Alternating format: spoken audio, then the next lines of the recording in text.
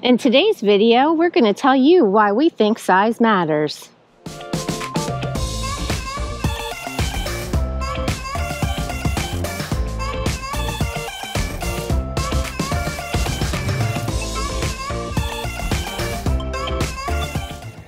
Tell them all about why size matters, honey. All right. Am I an expert? You are. Yeah. So, when we were researching for our purchase of our RV, we really like the state and national parks. So size was a big deal to us. We didn't want to go too long, but we wanted enough room to be comfortable. So that's why we chose our coach, which is 35 feet long. Overall. And we're here today in the Crooked River State Park, and we're on our annual trip back to Florida right now. And this is one of our go-to campgrounds on the way back. You really need to put it in your list for overnight, even a couple weeks stay. The park is just very well maintained. It's on the quiet side. Yeah. Not that that has anything to do with size matters, but FYI, Crooked River State Park. We're getting to the why the size matters. Yeah.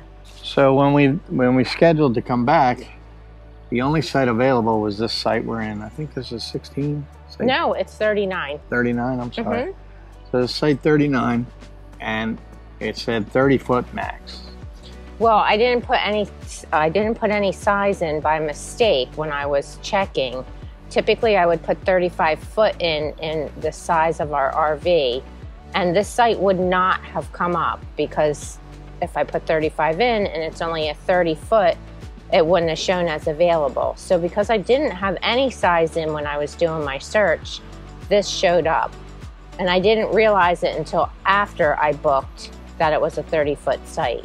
Right. So my mistake, my bad, well, but it turned out great. A lot of the state parks and national parks, they'll say 30-foot max, but typically they'll hold a lot bigger coach. We had no problem coming into this site, even though our model's a 33AA and we're 35 foot overall, tip to tip. So we had no issues at all, and it's a great site, but it wouldn't have, if we hadn't checked it and taken the chance. Now, we're not saying you're not ever going to get burnt. Right. You could. You could. But we've been like Florida Caverns, that was a 30-foot max. And we had a little trouble getting into that one. Luckily, there was no one in the spot across from us to make the turn. To back in. So we got into that no problem, and leaving was no problem at all. Now, let me throw out there too, I've also read that at the Florida State Caverns, they aren't going to allow you to book if you're over 35 foot. They just redid all of their spots at Florida Caverns. Yeah. But it was a 30-foot site, and we fit no problem. Now, you'll get people out there on the internet that'll say, oh, it doesn't matter if I'm 40 foot or 45 feet. I've never had a problem getting this site, blah, blah, blah. It's not true. It's very difficult to find sites. Even ever since COVID, it's hard to find sites. It's getting a little easier now because that's another video we're going to do. I think the RV crash is coming. It's actually here.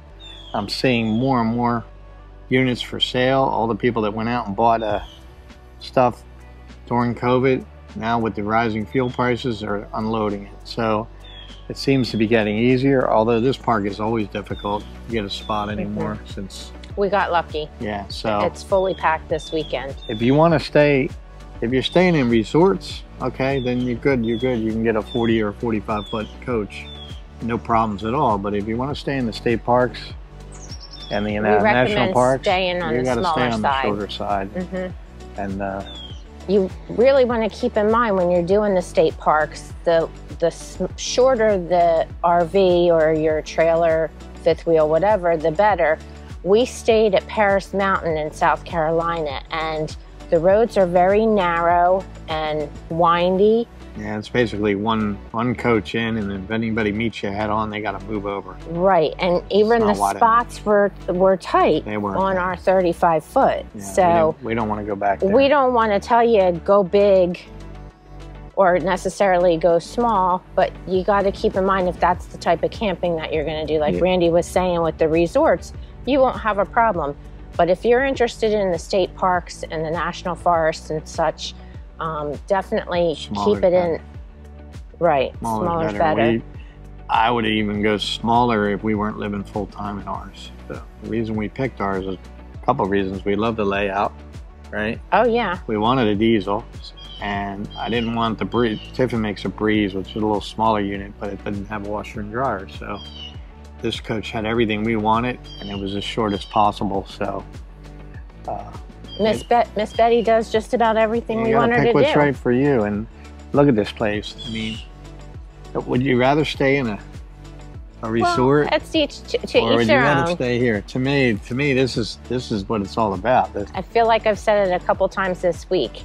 Everybody's It takes different. all kinds to make this world go round. So you got to do your research and don't listen to the naysayers. And you end up buying a coach that's too long, and you like to do state parks, you're going to have trouble. You're going to have to book a year out, and you know. One other thing I'd like to add. Do your research. After I found out this was a 30-foot, I didn't necessarily panic. We went online, we pulled the site up, we took a look at it. They have pictures. Most state parks include pictures of their sites. And being that it was a pull through, we figured, you know what, we should be okay. Did we sweat it the whole journey on down? Again, we were willing to lose the 2 nights, and that's all we could get was 2 nights. Yeah. We were willing to lose the 2 nights, and we had a backup plan. To. So yeah. It's not a big deal. When we've been here, this is our 7th time in At this least, park. yeah, I Never would been think. on this site, but we've been by it, and I couldn't remember if it was big enough or if it came to a point. It's like a V, you know. We got lucky. That's the tip for today, I guess. Yeah. So, And always be flexible. yeah, you gotta be flexible, but Have a backup plan. it's beautiful here. This park, it never disappoints us. We're gonna go out and ride the bikes later. We went into town. Yes, we did. If you come to Crooked River, and this is in Georgia, right on the Florida line, you definitely want to go into Old St. Mary's. Yes. We went in and did the submarine tour. It's a submarine museum. a charming seaside town. Yeah, it's pretty cool. They got ferry rides out there, and a bunch of different restaurants. They got a railroad museum going into town. Yeah, we did that. We stopped by the railroad museum, but for some reason on Saturday it's closed, which I don't understand. They're only open Monday through Friday, so you want to keep that in mind if you're going to visit the railroad museum. They have a nautical seashore museum that opens at 1 today. We missed that. We went there, but it was too early. Too early. We hit the submarine museum. They have the ferry. Submarine museum's cool. What do you think about it? Like, oh, I enjoyed it. I like that history. You know, I don't know much about submarines. You'd never get me on one. I'd go on one to check it out, but I'd never like go out there and go underwater. Yeah, it's just too in a box for me. Like I don't know, but those guys are something, man. They're pretty much different breed. They're pretty brave individuals to be under the water at whatever. And we're going to give a shout out to all our military. We appreciate your absolutely. service and all that you've done for our freedoms. Well, back to the town, they had a couple cafes. They have an ice cream shop where you can get candy and homemade ice cream. It was really cute. I enjoy that kind of like quaintness downtown. Yeah. So it was a fun little stop for us. Yep. The whole town was stopped. We're pressed for time now. We didn't want to wait for the Cumberland Museum to open up. Well, we could go back later this afternoon, but we wanted to ride the bikes, and they have mini golf here. So I'm going to kick Randy's tush later on in mini golf. That's not going to happen. You might try, but you're going to lose. Don't want you to feel any pressure. There's a speed bump in the middle of this one.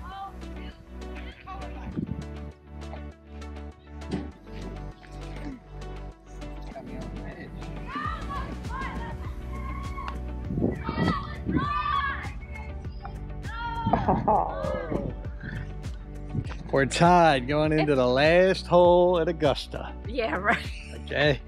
The Crooked River Showdown. Crooked River. It's going to be ugly.